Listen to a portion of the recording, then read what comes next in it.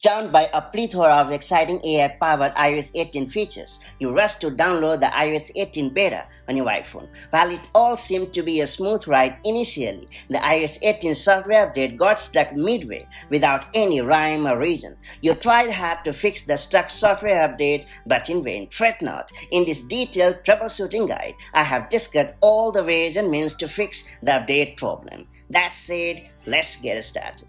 To get going, make sure your iPhone has at least a 50% charge to initiate the software update. When connected to a power source, ensure that your device has a minimum of 20% battery. Even though the file size of iOS 18 is quite small and hardly takes around 15 to 20 minutes to download and install, I would recommend you connect the device to a power source during the software update. It will play a vital role in keeping unexpected interference at bay. During the software update, make sure to force quit all the apps to ensure they do not run in the background. It will free up plenty of memory and also speed up the software update process. At times, all you need to do to troubleshoot the stuck software update problem on your iPhone is to just force quit the Settings app and relaunch it. To do so, just swipe up from the home bar to bring up the apps feature, and then swipe up the Settings app to force kill the app. Then I would recommend you to hard reset your iPhone because it has long been a highly effective solution in fixing annoying iOS issues. To do so, you have to just press and release the volume up button, and then you have to press and release the volume down button, and after that you have to hold down the side button aka the power button until you see the Apple logo on the screen. After that, I would recommend you to forget the Wi-Fi network and then reconnect to it. Many a time you can troubleshoot a poor Wi-Fi network by just forcing the iPhone to forget the Wi-Fi network and then reconnect to it. To do so, you have to open the Settings app on your iOS device and then tap on Wi-Fi.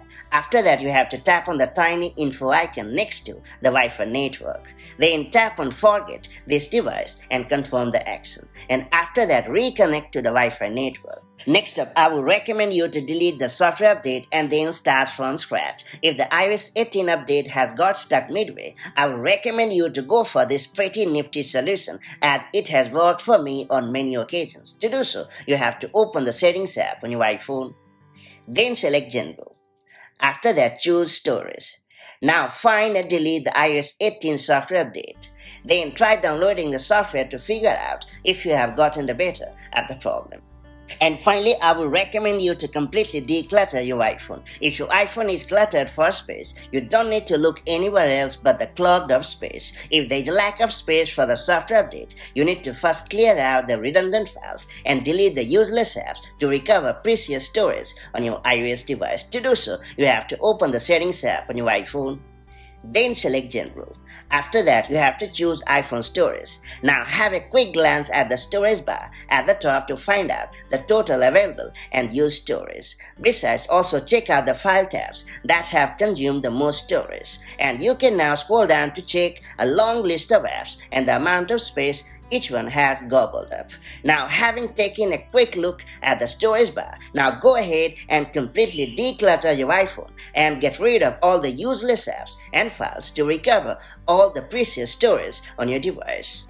And once you have completely cleaned up your iPhone, try downloading the iOS 18 beta to check if you have gotten the better of the problem. Hopefully you have sorted out the issue and iOS 18 has been successfully downloaded on your iOS device. If you found this video helpful, do like and share it, and I'll see you in the next video with more such handy iPhone tips and tricks. Till then, stay safe and have a great time. Bye-bye.